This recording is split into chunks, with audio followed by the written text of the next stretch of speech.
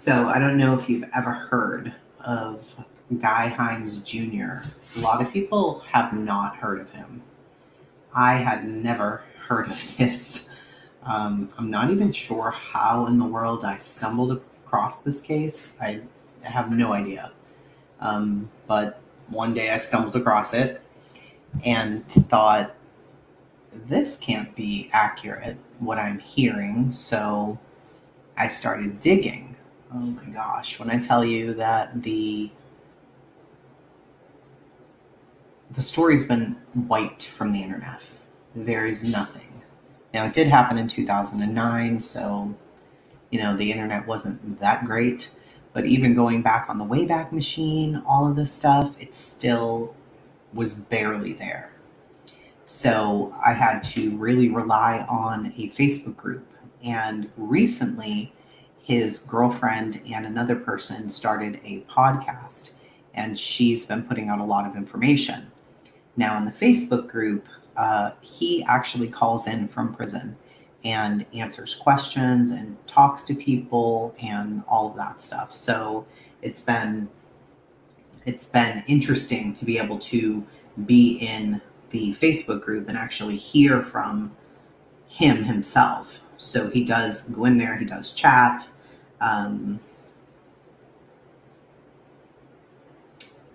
There you go. Bye, Marty. See you later, sweetheart. I'm not playing with Marty today. Not today. So we're going to get started. And Candlesmith, he's out of his fucking mind. So we're going to get started. I'm going to edit all of this first part out because it shouldn't be up here. It's just me babbling and being on my telephone. So I became familiar with the case a couple of months ago, and I'm going to try to show you guys as much as I can. But like I said, a lot of this has been wiped off of the internet, and the best resources are on the screen. A Facebook group called Guy's Voice, and another resource is the podcast. Hey, David. So I'm going to read you guys an opening statement from the judge, which I found to be a really, really interesting statement, what he had to say. The reason I find it so interesting is because once we start getting into this, hello always, you'll see that not much of what this judge asked for was actually met. So, hey Zariah, this is the opening speech, the opening statement from the judge, and the information that the judge gives to the jury and what they need to do. This person is presumed innocent. He enters the trial of this case with the presumption of innocence in his favor, and this presumption remains with him until it is overcome by the state with evidence sufficient to convince you beyond a reasonable doubt that he is guilty of the crime charged. No person shall be convicted of any crime unless and until each element of the case is proven beyond a reasonable doubt. The burden rests with the state to prove every material allegation of the indictment and every essential element of the crime or crimes being charged beyond a reasonable doubt. However, the state is not required to prove the guilt of the accused beyond all doubt or mathematical certainty. Reasonable doubt means just what it says. It's the doubt of a fair-minded and impartial juror honestly seeking the truth. It's a doubt based on common sense. It does not mean a vague or arbitrary doubt, but a doubt for which a reason can be given based on evidence. A conflict in the evidence or any combination of these. There is no burden of proof upon the defendant whatsoever, and the burden never shifts to the defendant to prove his innocence. If after considering all of the facts and circumstances of this case, your mind's wavering, unsettled, or unsatisfied, then it's the doubt of the law, and you should acquit the defendant. If no doubt exists in your mind in the guilt of the accused, then you would be authorized to convict the defendant. If the state fails to prove the guilt beyond a reasonable doubt, it will be your duty to acquit. The jury has an important role, and it's to determine the facts of the case, to apply law to those facts. You must determine the facts from the evidence. Keep that word in mind. The object of this trial is to determine truth. You must determine the credibility and believability of the witnesses. It is for you to determine which witness you will believe and which ones you will not. You must be a fact finder, and it is important for you to determine who you find believable. That is for you alone. Now, it's important you pay close attention to the evidence during this trial. With the evidence and an open mind at all times, reach no conclusion until this trial is over. Do not jump to any conclusion before all the evidence is presented. Very interesting opening speech. Very interesting. I thought this trial is going to have a lot of evidence. This is the trailer where the crimes occurred. And I'm going to play you a 911 call.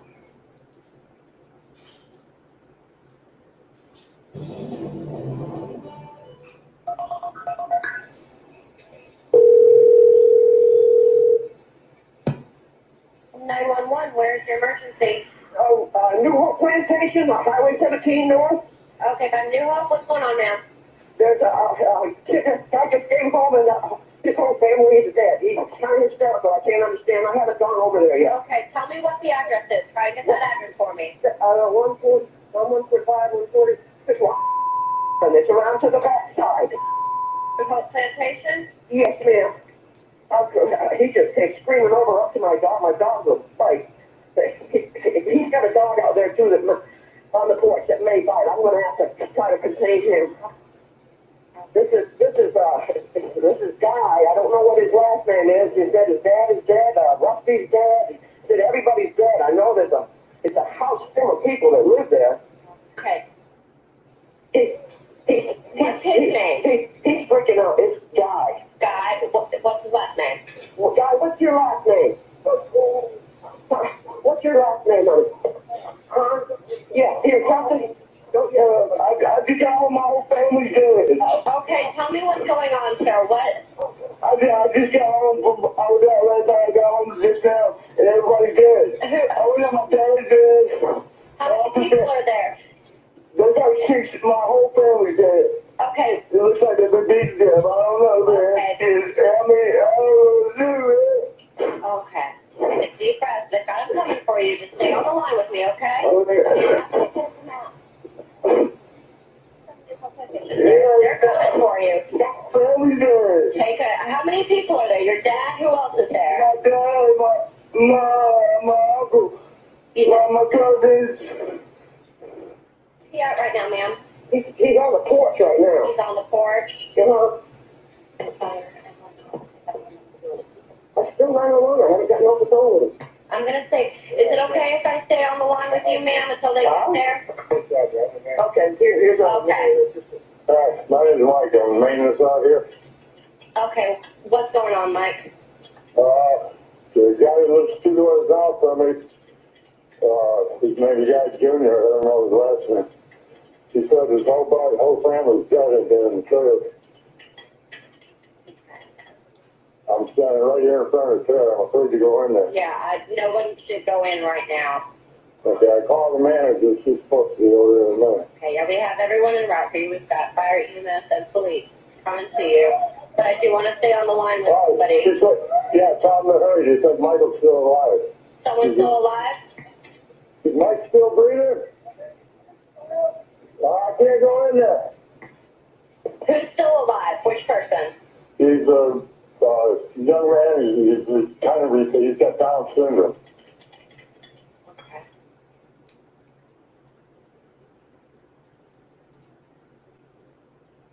So that was the 911 call.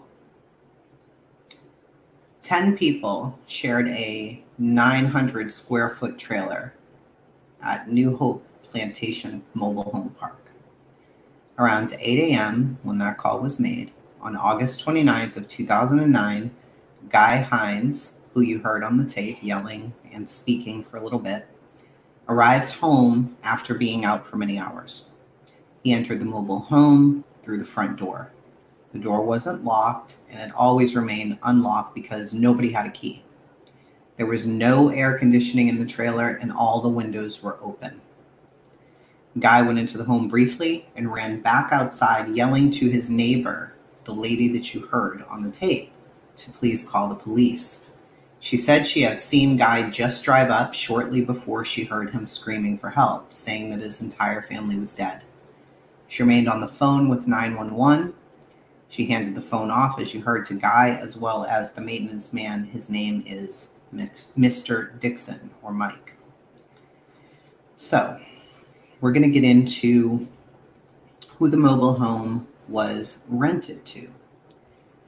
There were 10 people who lived in there, and the mobile home was rented to a man named Russell Toller Sr. Russell, by everybody's account, was one of the nicest people on the planet. He had worked for 20 years at a plant that dries chemicals and food products located right behind the mobile home park, but he had been laid off several months before. The group was actually in the process of being evicted and moving because they had too many people living at the residence. They had already informed the park manager that they'd be leaving by September 8th. This was a group of people where some were actually blood related, but they all considered each other family. Okay? Many news articles will refer to Guy Sr. and Russell Sr. as brothers, but they weren't actually blood related. You heard Guy crying on the 911 call saying, "My whole family's dead. My dad, my uncles, my cousins." No, Regina, we just got started. So I'm going to tell you a little bit about the victims in this case. Let me see if I can get the photos up here without going over. This is Russell. He's 44 years old, and everybody who knew Russell loved him. It was said that he lived by the standard that if you don't have anything nice to say about somebody, you don't say anything at all. He was a very hardworking person. He loved his children, and he was very loyal. I am going to include people's criminal history in this because it is relevant. Russell had a very simple battery charge against him from years prior that had been dismissed. The battery charge was against his former wife's new husband. Again, those charges were dropped. Okay?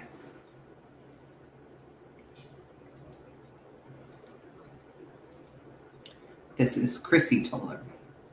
She had many run-ins with the law. In 2006, she was sentenced to 10 years probation and a fine after being convicted of conspiracy to commit armed robbery and an attack on a couple at a motel.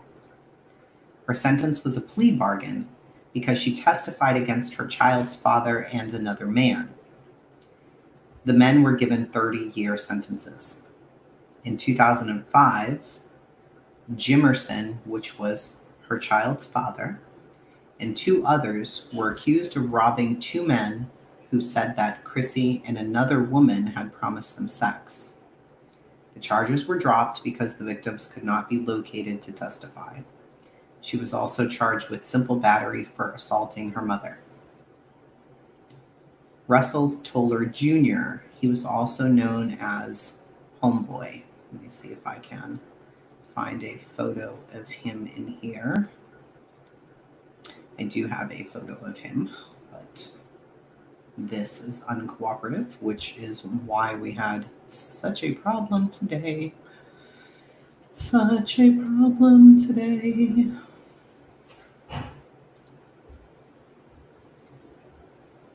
I want to be able to show you their photos because that's important.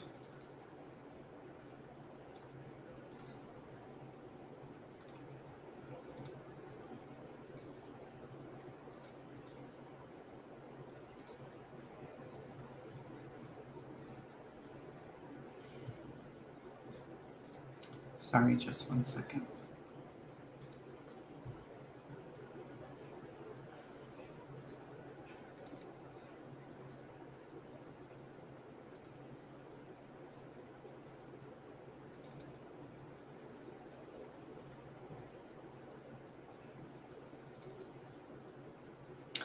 So that is Jr. They also called him Homeboy. He was 20 years old, and he was known to be hardworking like his dad. Those who knew him said that he was very humble, he was hardworking, he loved fishing, he had no criminal record at all. This is Michael, who was 19. He was born with Down syndrome. He had several other health problems, but he was high functioning. He was known to be very happy, loud. He was always with his dad, and his dad felt like Michael might not have a lot of time on this earth, so for every minute that he's here that I can show him happiness, that's what I'm going to do. And he was always with his dad. This is Michelle. She was 15. She was always smiling as well. She loved her dad. She loved to fish, and she had no criminal record. That's their family.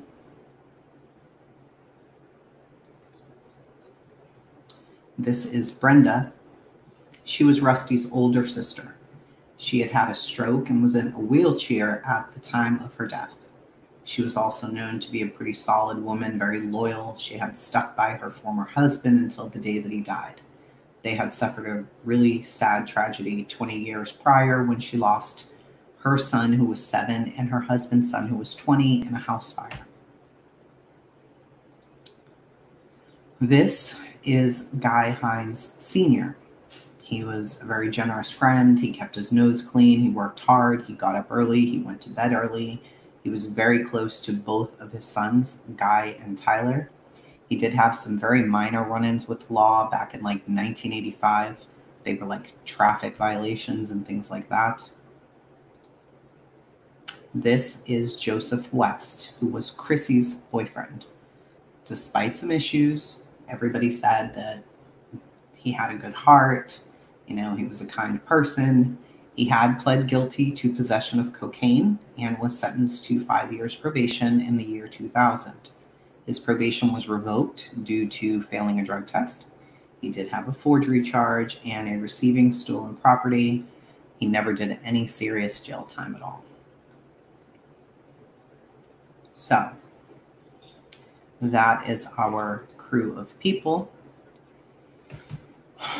The crime scene. So the crime scene is, this was, you guys have to understand, this was a 900 square foot trailer that housed 10 people and a 3-year-old. Chrissy did have a son, a 3-year-old. He survived the attack, but he did have some severe wounds. He did survive. Michael survived only for a day or so, and then he passed away. So this is a very small space for all of these people to be living in. The crime scene was bloody. The officers described it as the worst that they'd ever seen. Police Lieutenant Keith Stovley was one of the first officers there. He made the initial assumption that everybody had been shot based on his first impression of what he saw. Another officer on the scene named Roderick Nohilly, he'll become important in this, actually spoke to Guy Jr. He asked Guy if he knew anybody who might have wanted to hurt his family, that disliked them enough to do something like this. And Guy told them no. You know, there was nobody that he could think of that would murder the entire family, even try to murder a 3-year-old child. And I mean, a woman in a wheelchair, a boy with Down syndrome, and a 3-year-old, who would do such a thing? So they asked Heinze, since he was the only one there, what did you do all day? Where were you? You know, where have you been? So he gave them where he had been. He told them he got off of work around 4:30 and he came home. He smoked some weed with Joe, and he purchased some crack from Joe as well. Then he left in Rusty's Mercury Cougar. The time that he left was, I'm not 100% sure. Some articles say it was a little earlier, some say it was around midnight. He came back home and purchased more crack, And around 2:30 in the morning, he met up with his brother Tyler at the Best Western Motel. They later went out to breakfast together. There are videos. A video surveillance system saw him just before dawn, which I looked it up, and dawn was 7:09 a.m. on a surveillance camera. So 2 times this clerk says, yes, I saw him. There was nothing unusual about him. And he wasn't bloody. He didn't look panicked. There was nothing. There were other people who testified, yeah, we saw him. We saw him around 2 in the morning or 3 or whatever it was. Then he went to breakfast. He had a receipt for that. He wasn't covered in his family's blood. So Guy Jr. went on to say that when he came into the mobile home, he checked his dad by putting his hand on his chest, and he checked with just visually everybody else. He saw Michael was alive, and he can be heard on the 911 tape yelling, "Tell them to hurry, Michael's still alive." Heinze said that he found the house phone on the living room floor, and he was trying to use it to call 911. As he went back into Michael's room, he was very out of it, okay? He had been up all night. He was smoking weed. He was doing crack. He hadn't slept. He'd been at work all day. So he was kind of all over the place, okay? He found his cousin's cell phone and tried to use that. He saw a shotgun that he knew in his mind, shit, I've got to get this out of here. It's stolen. So he grabbed it. He put that in the trunk of the car, and he put the cell phone in there while telling his neighbor, please call 911.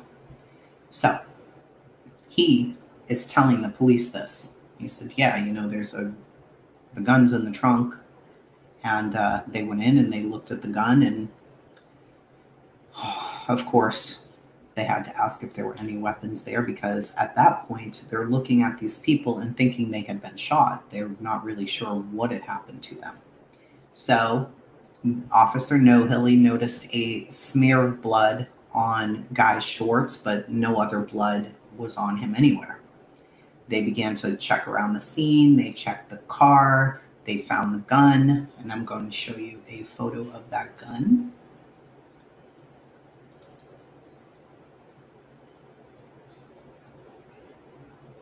Or am I? So this was the gun in the trunk.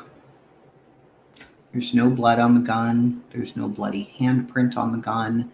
There's no blood anywhere on the plastic. There's no blood on this, what appears to be a white bag here, or the sheet there. So,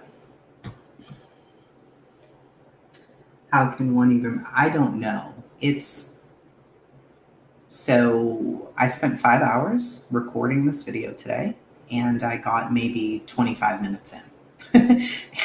The amount of information, what I ended up doing was buying a subscription to the Jacksonville Online Times and paying for the live blog. So you've got to go back in time and take notes, and there's so much that I was able to get from written news articles from this one man named Terry. He covered the trial, but in order to get the transcripts, it's some outrageous amount of money, like $20,000 or $30,000, something absolutely mind-boggling. So there's no way to get the transcripts, which is just sad. I wish I had those, but okay. So they bring Guy down. They want to talk to him. They want to get more information from him. And while he's there, they charge Guy with tampering with evidence, which was removing the gun because it could be evidence, obstructing police, and drug possession. So they did find a bag of pills in the car that he was driving. So they charged him with these things, and they ended up having several press conferences because now people are like, oh my God, is this guy a suspect? And it was stated, no, he was not a suspect. His arrest was for other issues, but he was questioned as to his whereabouts. Now, it's my personal opinion that somebody who's been up all day and night and on crack and smoking marijuana probably should not be somebody that you're questioning about a murder at this point, because he's probably a little bit out of it. But they did. And he was hysterical. He had just lost his entire family. Now, we are going to go over some dates here. We'll try and keep this in chronological order. Okay? Keep in mind, this all happened on August 29th. Now he's been arrested for drug possession and obstruction of justice. Okay? September 2nd, he appears before the Glynn County Chief Magistrate Tim Barton, and his bond was set at $20,000. He was ordered to home confinement or work and had to wear an ankle bracelet. Okay? September 4th, all of the funerals begin to happen. And sadly, they cannot find an ankle bracelet for Guy to wear. They can't find an ankle bracelet for him to wear, so he misses the funerals of his entire family, which was just baffling to me. Later, on September 4th, as the mourners left Howard Jones Noble Funeral Home, the Glynn County Police Chief, Matt Doring, announced that Heinze has been arrested on 8 counts of murder and 1 count of attempted murder.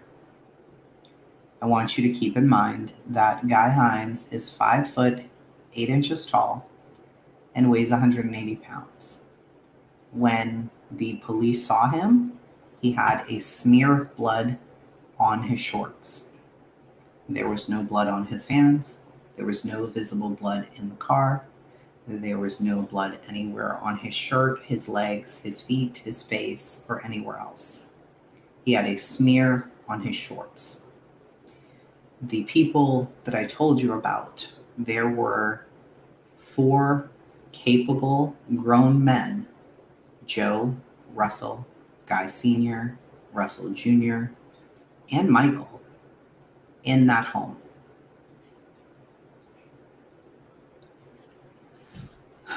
The police chief said at a news conference Friday night that 2 pieces of evidence had come in late in the day that led to this arrest.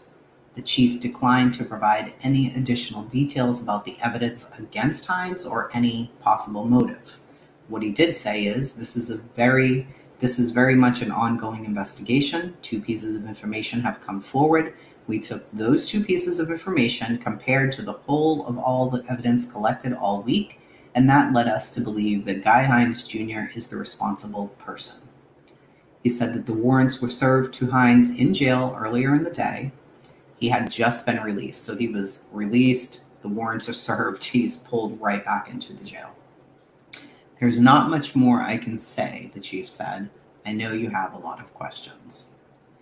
So, on September 6th, I found a news article. It was stated that in the hours in which the crime occurred was likely between 8 and 12 hours prior to the 911 call, which came in at 8 a.m. on August 29th, which was Saturday. That would put the time that the crime occurred between Friday, August 28th, between the hours of 8 p.m. and 12 a.m. So, 8 p.m. to 12 a.m. Now, the only person that we know of for sure who went to sleep often early was Guy's father, Guy Sr. So, making it those hours and not middle of the night hours confused me even more, because people would still be up. And you'll see why this theory doesn't fit at all. It's nearly impossible. Keep those hours in mind. Tyler said that he last saw his brother around 5:45 a.m. on August 29th, less than 3 hours before Guy made those calls. I already told you that around 7:10 a.m. the sun rose there, and he was seen on camera and by a store clerk at a store. So we know from at least 5:40 a.m. to 7 a.m. nothing happened. We also know that he came knocking on the motel door and that there's a witness at 2:30 a.m. So now we have 2:30 a.m. until about 7 a.m. where he couldn't have done any of this. On September 8th of 2009, Captain Marissa Tyndale, head of detectives for the department, said evidence indicates more than one weapon was used to inflict the injuries. On 9/16/09, a grand jury hears 3 hours of evidence from Detective Bill Darras, the lead investigator. Guy Heinze was not invited, nor did he request to be part of this grand jury. In November of 2009, an article on Jacksonville.com states that they collected hair samples from 2 of the victims' hands, Russell Toller Jr., and I believe the other one was Michelle. They also said that they had to take pubic hair from Guy for analysis because earlier in the day, Guy had shaved off his hair in the kitchen. In an interview, Rusty Toller's sister says, "I don't think Guy did it. I feel 100% that he did not do it." Not only does she believe that one person could not have killed all these victims without help, she also questions how he had no markings of any violence whatsoever on him. How could he go there, go wash up, and come back and not be exhausted? Not only that, that was the only family he had. I believe that he's innocent. She vowed to begin working to raise money that day to provide him with the best lawyer possible. She did not believe that he would get an adequate representation from an appointed public defender. May 26th of 2010, Guy appears before Chief Superior Court Judge Amanda Williams. Prosecutors are seeking the death penalty. Joseph Vigneri and Charles Nestor of the Georgia Capitol Defender's Office were assigned as his attorneys. Williams denied a blanket motion from the attorneys who sought to close all pretrial hearings, seal all court findings, and impose a gag order on the police, lawyers, and court personnel. Williams reserved the right to close some, but she said her court is and always will be open to the public. Well, I wish I could find that public hearing because it is nowhere on the internet.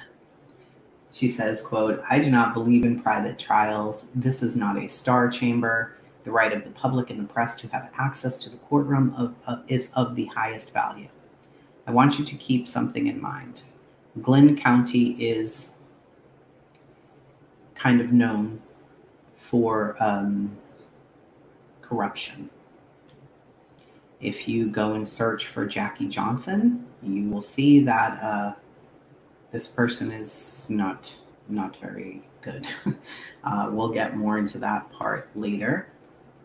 So, July of 2000, a backlog at the state crime lab slowed down the processing of the evidence collected in the case. And here's the crazy thing. They said that they collected anywhere from 4 to 1,000 pieces of evidence in that 900 square foot trailer. Okay, keep that number in your mind because that is a hell of a lot of evidence to collect. And they collected it all, from what I understand, in the bathtub. Okay? They put everything in the bathtub. December 27th, one of the attorneys asked Judge Williams to allow him to withdraw from Heinze's legal team. Judge Williams orders the attorney to remain, saying it would be way too disruptive to the case to get a new attorney at this time, which, thank God, because he was offered some positions somewhere else, far further away. I want to make sure that we are not buffering or anything. Some positions somewhere else. No, we're not good. Okay. So, February 2011, we are almost getting to the trial, guys. I promise you we are. It's going to be a lot. District Attorney Jackie Johnson updated the court on the status of the potential evidence in the case. She says there are 1,000 or so items identified as potential evidence, and the defense should have a list of all of that. Some of the evidence was at the Georgia Bureau of Investigation awaiting analysis, which was on hold because of the defense. They had some funding concerns and had not hired a DNA expert yet. Judge Williams ordered the defense to go to the Glynn County Police Department within 30 days to examine potential evidence and decide what needed to be analyzed to keep this case moving. Eventually, Mr. Vigneri does leave the case and a new attorney steps in. His name is Newell Hamilton. He's also with the Georgia Capitol Defenders. August 2012. Lawyers asked the judge to toss out Guy's indictment because of the makeup of the grand jury. His first indictment was dismissed because there was a felon on the grand jury. Just so crazy. Hey, Lori. So now we are at the pretrial. April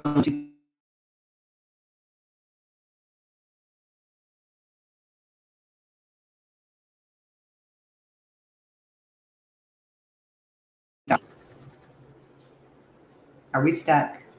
We are stuck.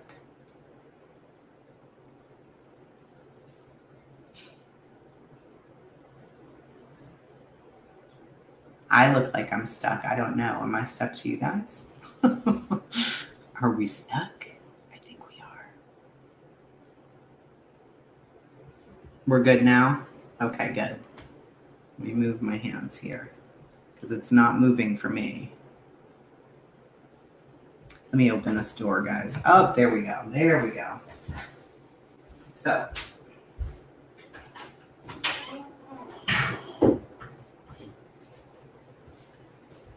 okay. What would it be without some screwed up interruptions, right? So, April of 2013, they want to set a trial date for August of 2013. The defense says the DA's office is withholding evidence. They said that the audio tape and video surveillance had been lost. Attorney Hamilton says, quote, there are over 5,000 pages of discovery coming in and they need more time to review them. They asked for the trial to be pushed to January of 2014. Prosecution replied with, I've dealt with 4,000 pages over the years of case evidence and you don't hear me whining. We are ready to go. The arrogance from the prosecution in this case is, okay. The trial of Guy Heinze begins October of 2013, 4 years after his arrest. This is part of the opening statement from the state. I'm going to play that for you.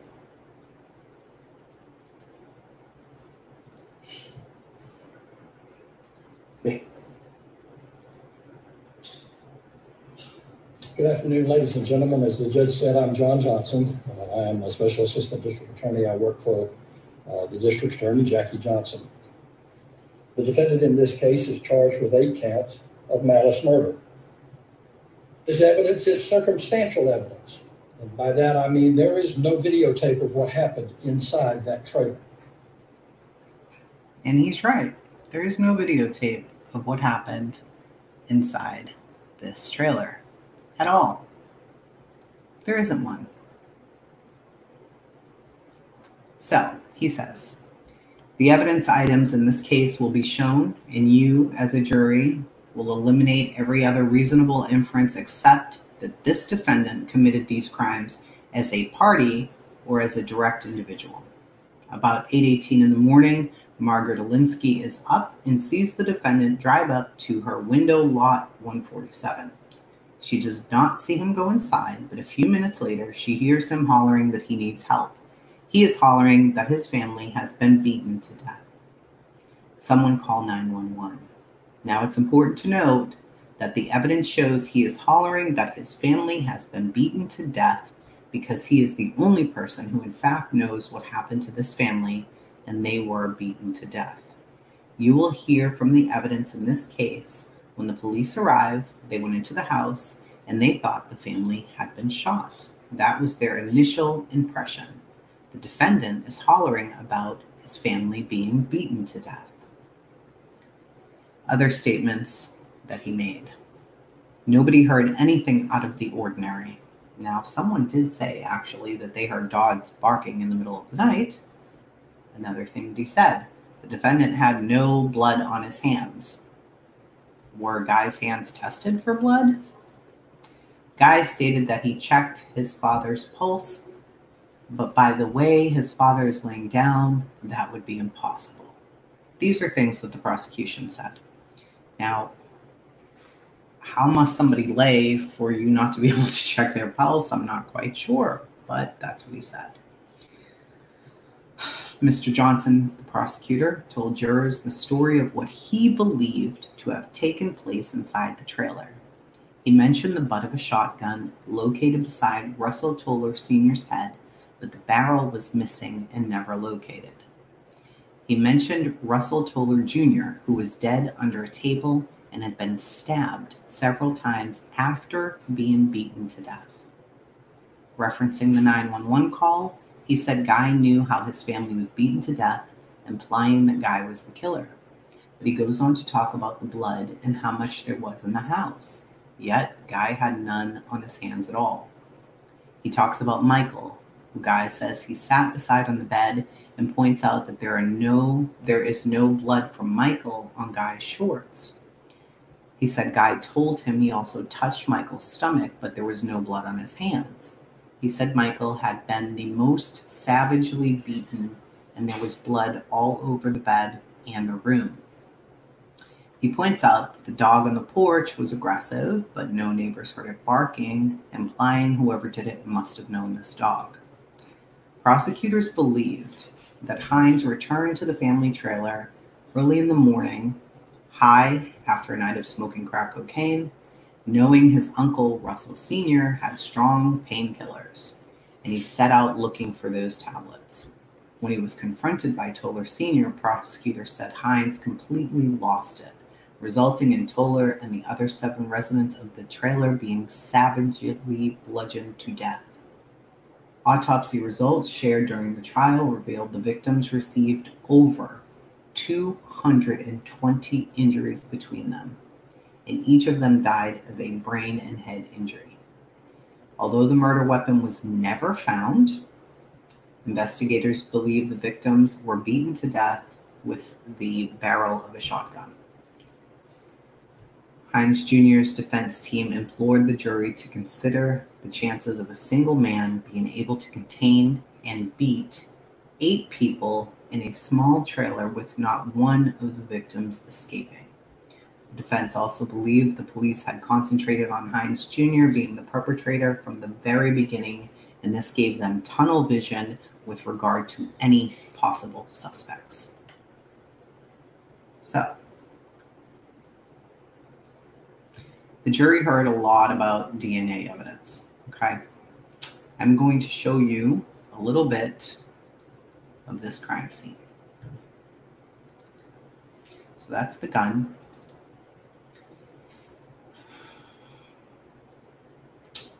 This is Guy's father.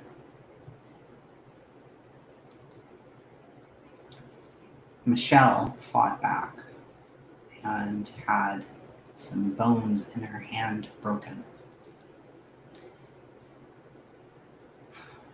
Keep in mind, the brother, the cousin was not just beaten to death, but he was also stabbed. This, which you can see here, do you see how this looks like brownish? That's blood. That's how much blood was just on this one bed alone. It was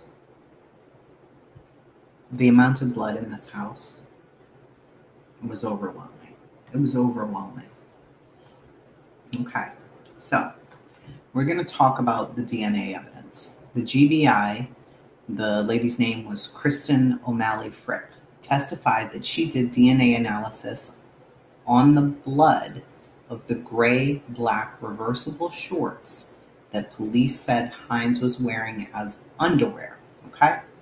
So, Guy was wearing these shorts underneath a pair of tan shorts, okay? So, do you see that little spot of blood right there? That is what they tested. This blood belongs to Russell Toller Sr. and Chrissy and Michael. Okay? That's who that blood belongs to. It shows, I mean, it is so small, right? So,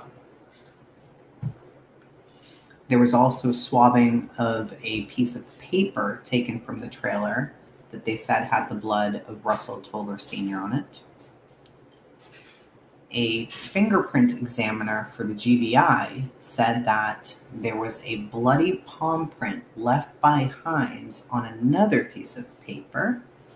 I tried to find out more about that and was told that that evidence doesn't exist, that it is nowhere to be found, which I don't really understand that. I don't know how it could be not there. So they analyzed swabbings that forensic biologist Barbara Retzer took from sandals that police seized as evidence. So what Guy had on that day was a collared shirt.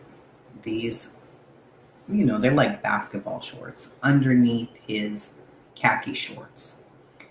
He had a pair of flip-flops. He had a pair of boots that were his work boots. He only owned 2 pairs of shoes.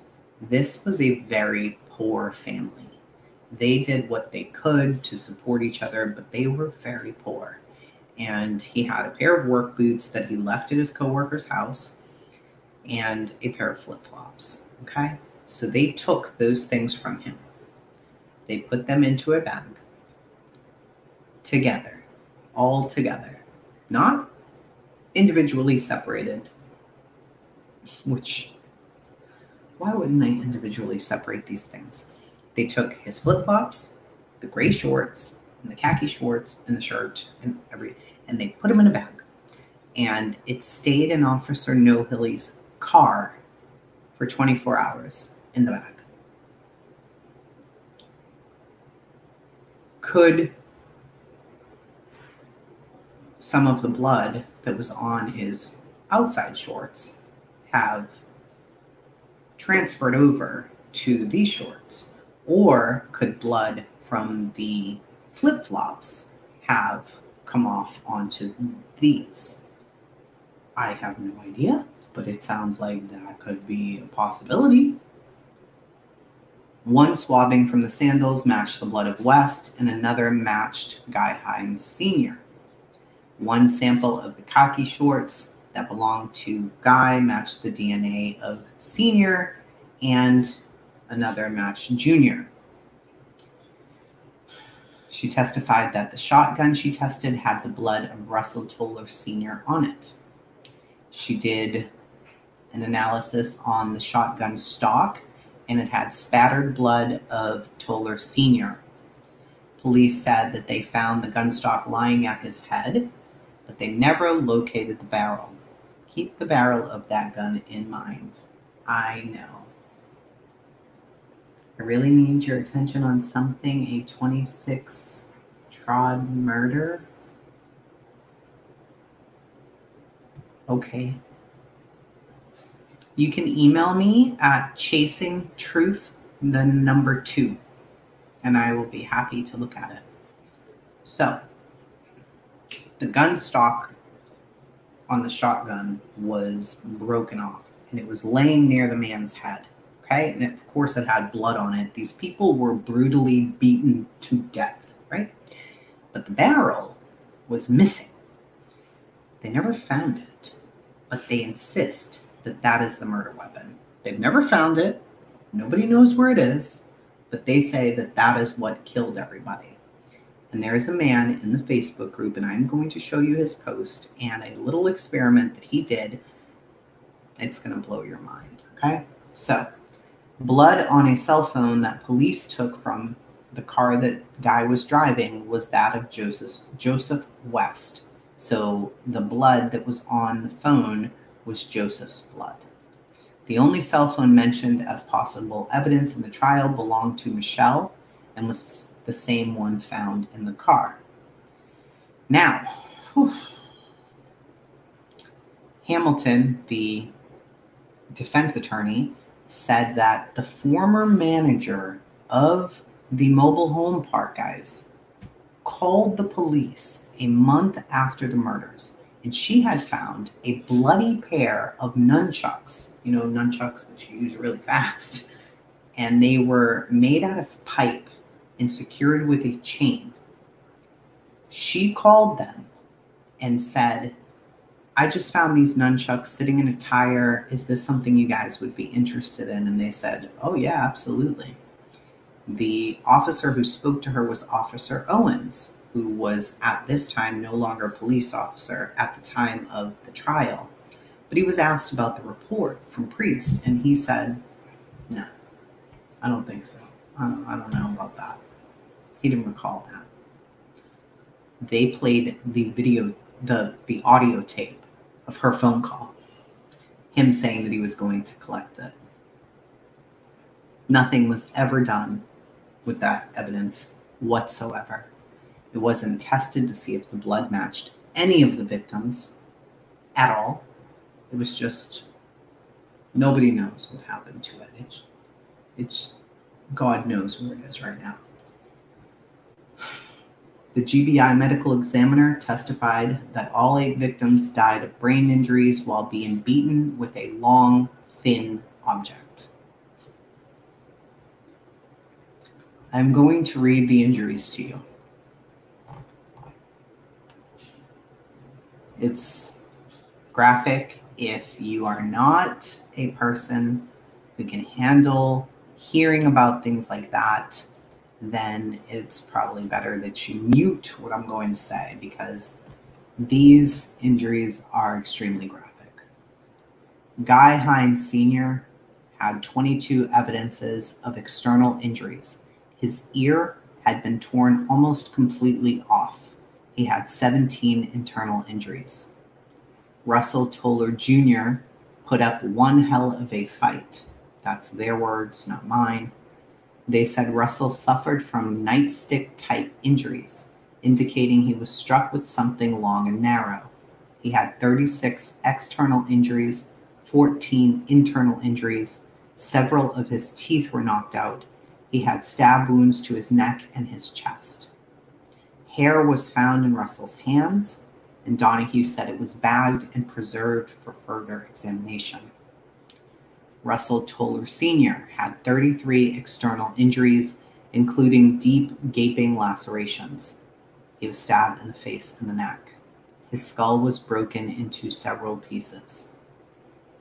Knox testified on the pictures of the room where Russell Toller Sr. was beaten to death. He went on to say that Toller had put up a huge fight for his life, and there was clear evidence that he had been struck while standing or lying in 4 separate locations of the room. He also testified that the evidence in the picture indicated at one point Russell Toller Sr. had been struck from both sides of the bed at the same time. That could clearly not be done by one person alone.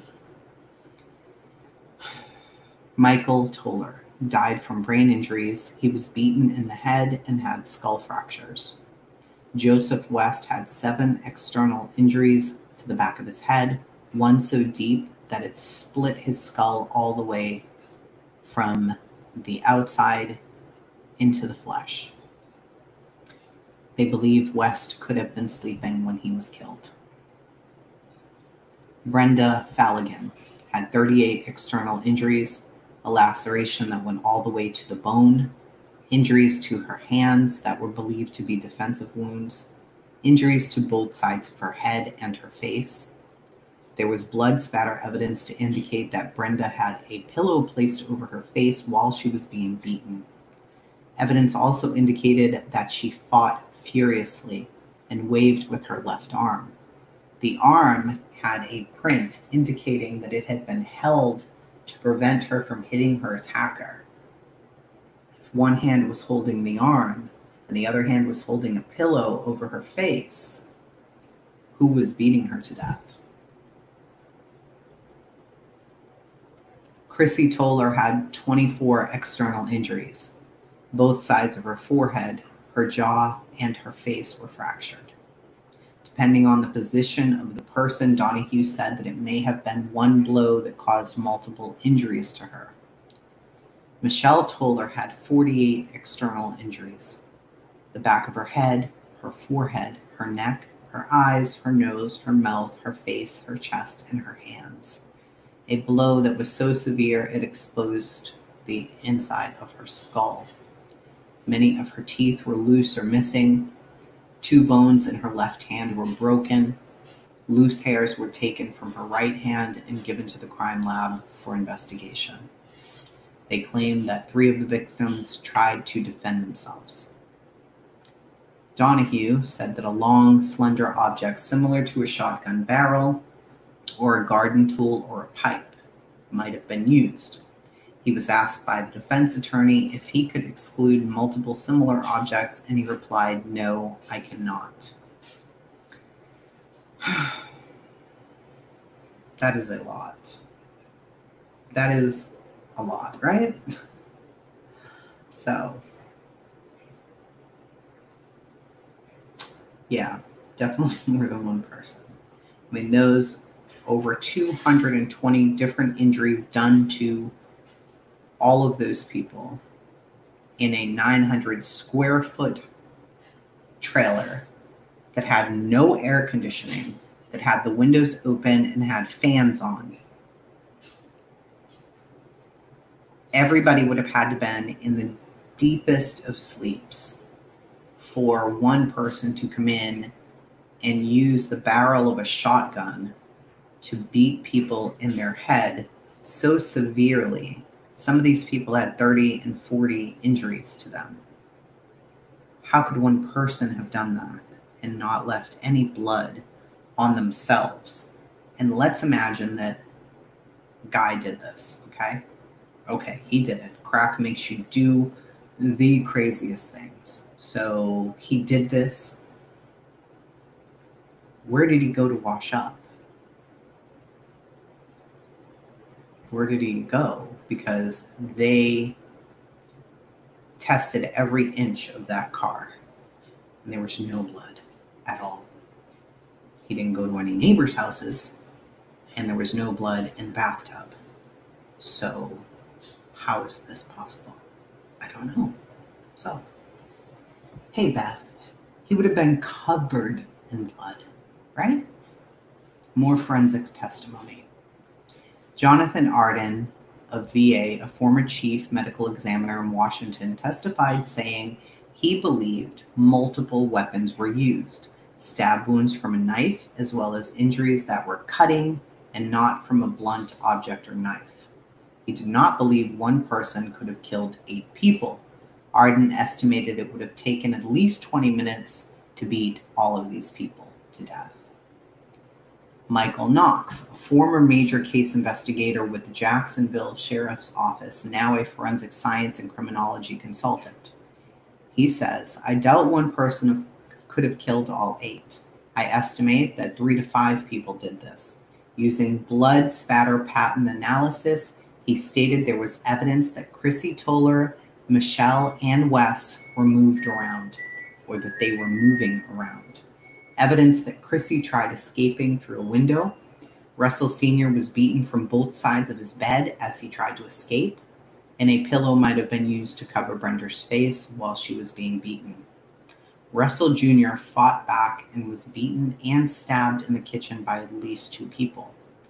Now, there is evidence to show that Russell Jr. had bloody handprints on the bottom of his jeans, as if somebody was trying to pull him while they were beating him. So, I'm going to show you that.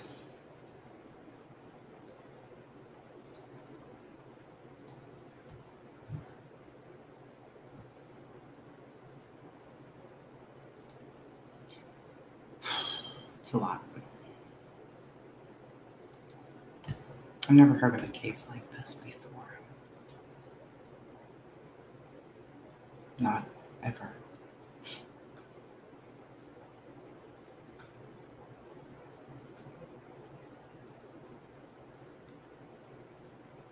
I have so many things saved. Sorry. Let me show this. So,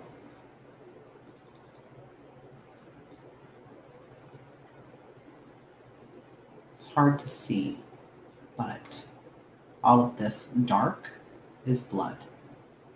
Here, this area shows a handprint grabbing his leg.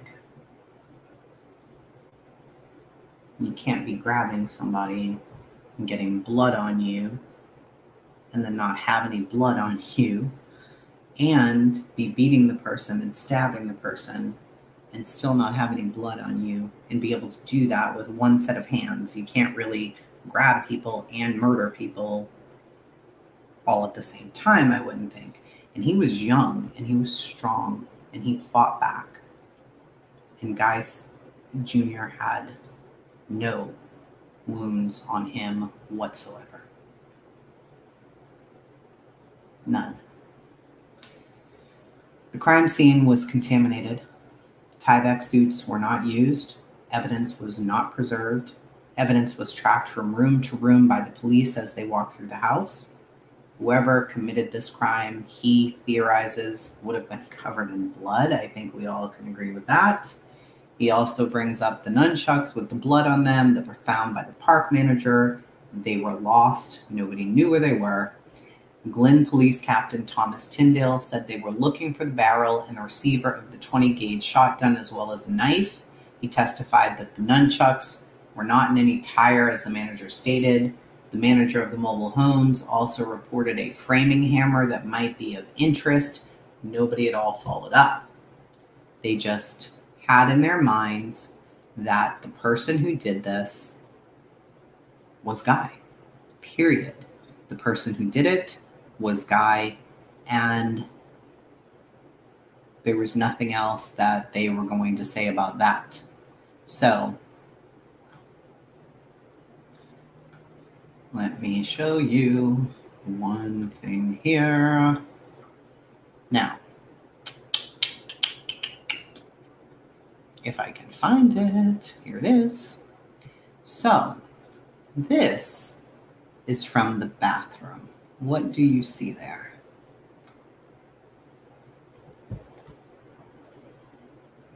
Okay, Sass. This was August 29th of 2009, Beth, and they had the trial in 2013. Now, we're just at the part where they are trying one person for this murder, okay? Well, so Helen says blood, Zariah says blood. What would you think if I told you that this was in the bathroom and not any bodies were found in the bathroom? There was no blood in the sink. There was no blood in the toilet. There was no blood in the bathtub, and there was no blood on the floor. But there was blood on this, whether it's a t-shirt, I'm not really sure. There was blood on it. Do you think that that blood was tested to see who it belonged to? Because it was not.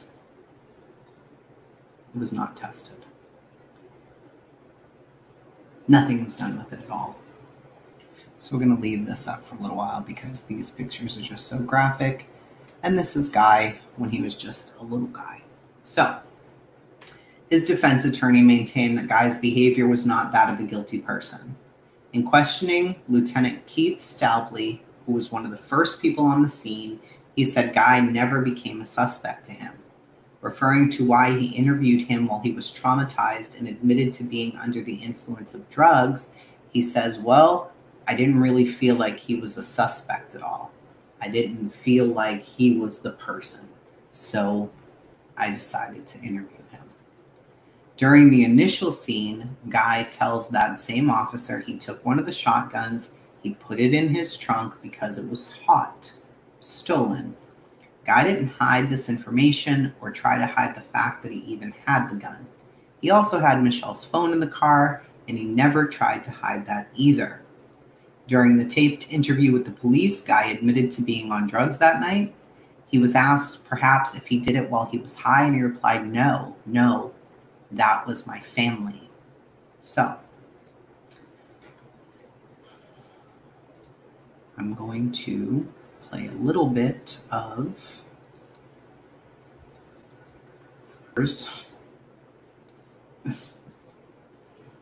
I'm going to leave a link for you to be able to watch those jurors, because you're not allowed to play the BBC's videos on you, unfortunately. You will get flagged. You're not allowed to play them. But they did ask him, did you do this? And he said, no. This is what? No, that's my family. I love them. No, I didn't do this. So, Guy stated that he didn't do it, and he didn't know of anybody who would do it, and that the shotgun was stolen, so he grabbed it out of the house and he threw it in the trunk because he was afraid. And it turns out the gun wasn't even stolen.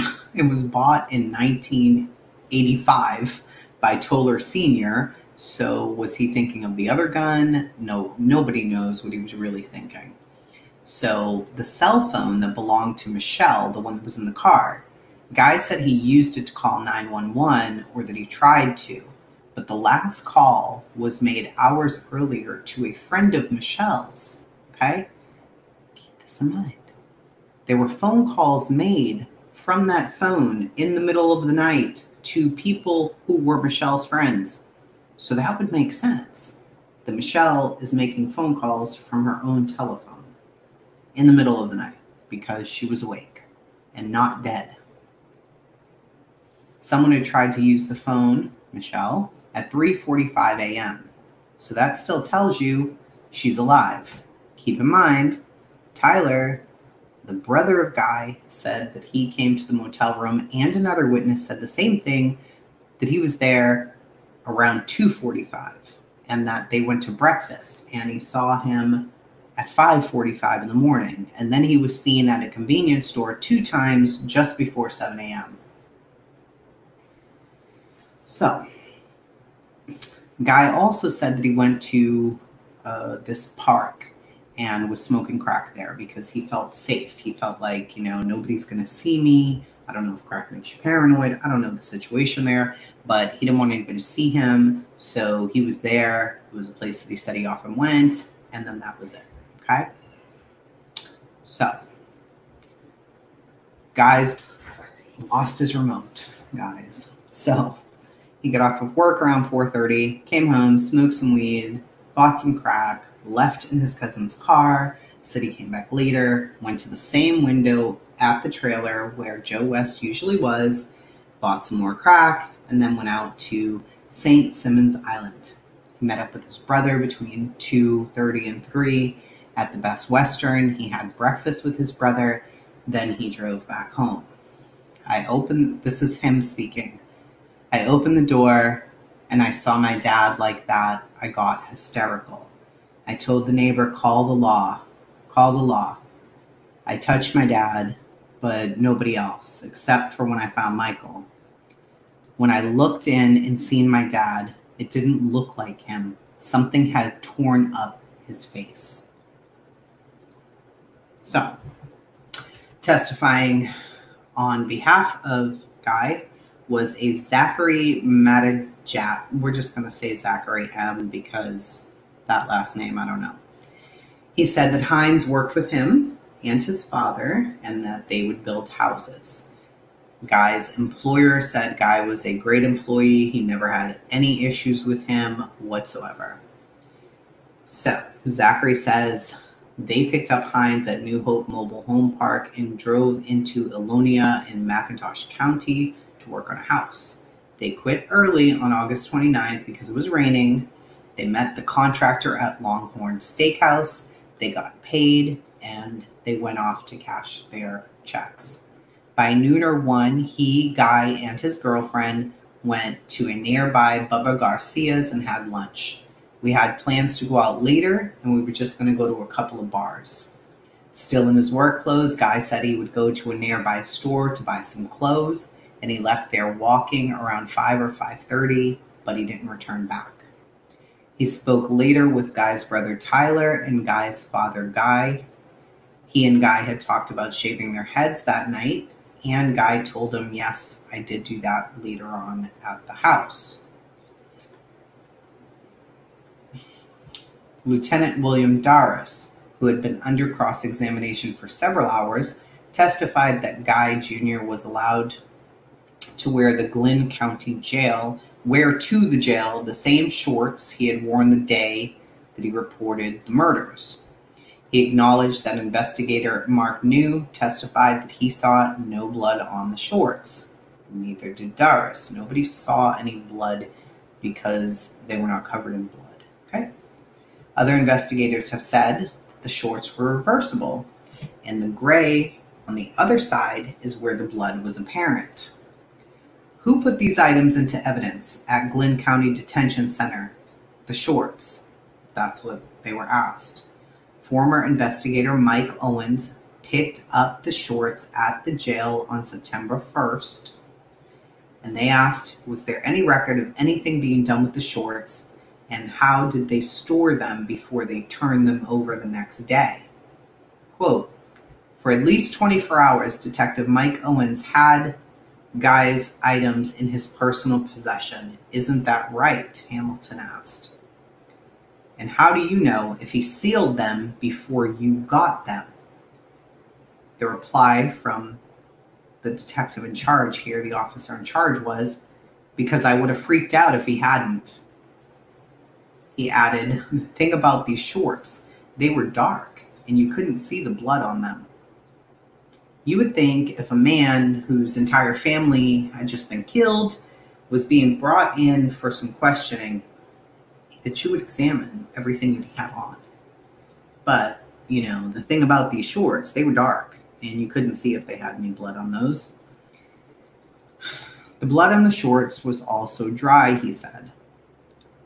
In assertion, he was saying, well, there was blood on the shorts, but the blood was dry, trying to cut off the defense's theory of the clothes being bagged together and they could not have been contaminated, cross-contaminated. That could not have possibly had happened. So, Assistant District Attorney John B. Johnson asked Darris about the weapons known to be in the house where the victims lived. Darris said 2, the one with the butt beside one of the victims and the other one that was in the trunk. Did he have any chance to go back inside the trailer? And they said, well, yes, he had gone back inside. They asked about, would it be possible to walk through this crime scene and not get any blood on your shoes? And some of them said no. But here was the funny thing. Guy's flip-flops only had blood spattered on top, but not on the bottom.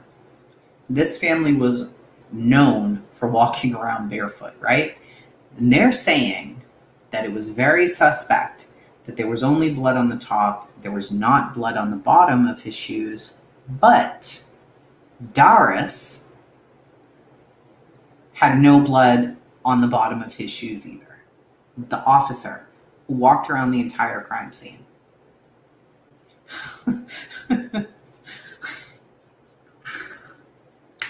My goodness, guys, I'm trying to tell you.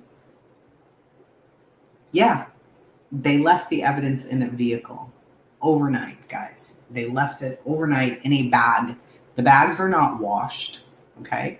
So whoever had the bag prior to Guy's possessions, that DNA is mixed in there as well. Nobody really knows. So here's another huge issue. There's something called lead sheets, and that means that a lead is called into the police station, and the police are obligated to determine if any leads are credible whatsoever, and to write them down, right? Because let's say that myself and Beth are the detectives on, and we switch out shifts, okay? Somebody calls in and says, hi, I have a credible threat about that murder that happened in the trailer park. And I say, okay, tell me all about it. I then write it down, and I write down that it's 10:11 p.m. and that I'm going to go check this out in the morning because my shift ends at 11. Beth starts at 11, and somebody else calls in, it is now up to Beth to look back and see if I filled anything out on any leads for this specific case, so that they're not duplicating the efforts, so that they can say, oh, nope, Officer Tracy already has your information. We're definitely going to be following up with this. Thank you very much. Is there anything else you need to tell us? Guess what happened to the 70 pages of leads that they allegedly had called in? Anybody want to guess?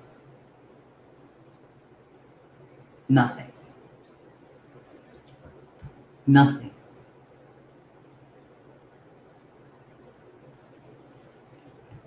Nothing. They were not followed up. They no longer exist. Nobody knows anything about them. They decided they didn't have manpower and they didn't have time to look into this. So they didn't. Let me tell you about some of the people who called in. A tip had come from a man named Dwayne regarding a threat made to Toller Sr. Quote, "We will kill your whole family." He was possibly a gang member of the gang called Insane Gangster Disciples. Andy Anderson was named as a possible suspect. He lived in the same mobile trailer park. No Hilly said he tried to find him but came up empty.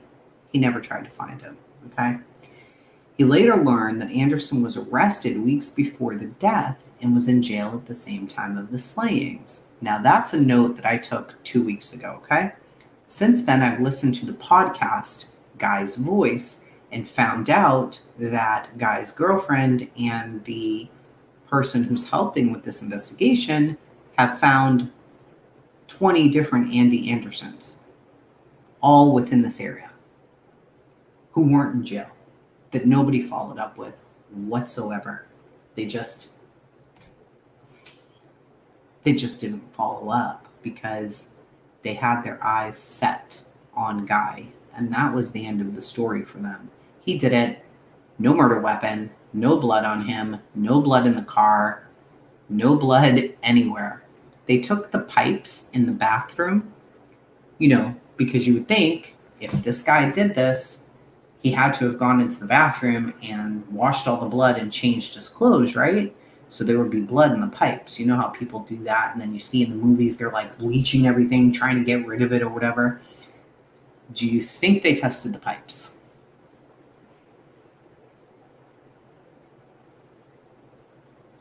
No, they didn't test the pipes either. There was a handprint. I'm going to try and show you the handprint if I can find it. I believe it was on this bed. I could be wrong. I might be mistaken. But there was a very large handprint, a bloody one. Do you think they checked it for fingerprints? They did. But only for Guy's. And it wasn't Guy's. They didn't test it for anybody else's. So it was irrelevant. When asked about the motive of why they thought Guy killed his family, they said, "I believe he came back to the trailer sometime that night, and he wanted those pills from Michael. He got into a confrontation with Rusty. He was going to get those pills. He also wanted money." Well, when Guy was arrested, he had over $300 in his pocket from his check that he got paid that day.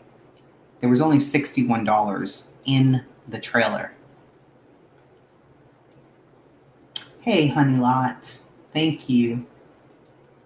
The fact that no one in the home worked was not an indication, according to this officer, that they didn't have money. He stated that West was seen on camera at a store earlier in the day, so that means he had money and he believed Guy wanted that money. The amount of money that was in Guy's pocket was $391. So, let's see. What questions? Do you guys have any questions yet? Because I know this is so much, but there was Albert Rowland, a latent fingerprint examiner for the GBI, testified he received a piece of paper with a red stain on it, and the red stain was a bloody palm print of Guy Heinze. Now, I don't know what happened to that paper, and I did ask in the Facebook group, but I don't think I ever got an answer on that. So, I don't think that I did. Let me see here. There were other witnesses. Richard was Guy's boss, and he said the Guy was one of his best employees. He had to hire 2 people to replace Guy Jr. Also, he said that Guy Sr. had won a judgment in court and gotten a mobile home back that he had formerly lived in Darien or something. Now, the judgment was like for $25,000, but it was all being appealed. So Guy didn't have any money. Guy Sr., right? And that was one of the theories, that he really wanted to kill him because he was getting this money and he was going to do things for other people and he wasn't going to do anything for his sons, and it just wasn't fair. I'm going to show you how far this went. This here was something, okay? Can you imagine that? Can you imagine that? They just lied. So, all of this happens. Nothing is tested. People just are a mess. Nobody cares. And all along in the documentary, it seems like they're going to find him innocent. With the amount of information that we're hearing here, there's just no way. There's no way that they wouldn't be able to. Well, there was an issue with one of the jurors, and they had to dismiss that juror. So another juror came in, and when they did, you know, they were like an alternate. So it was like, okay, well, you know, we're going to have to bring you in here. And they did. And the death penalty was on the table for this, okay? And let me see if I have it here. I don't know if I do. I thought that I did, but I have so much information on this. It's a little ridiculous at this point. So, I wanted you to, I think I can try to bring this up without, hopefully without getting flagged, but I'm not sure. When I tried to listen to this before, I got flagged immediately. The witnesses are now entering the...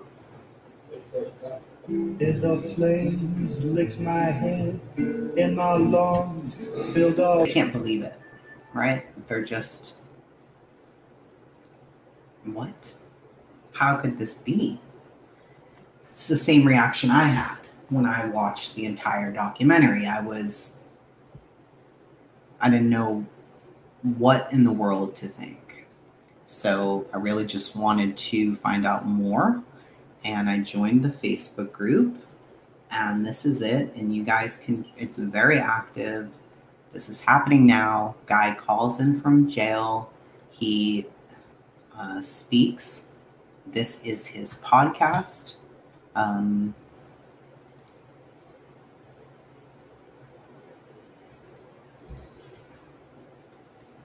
Jody is an angel.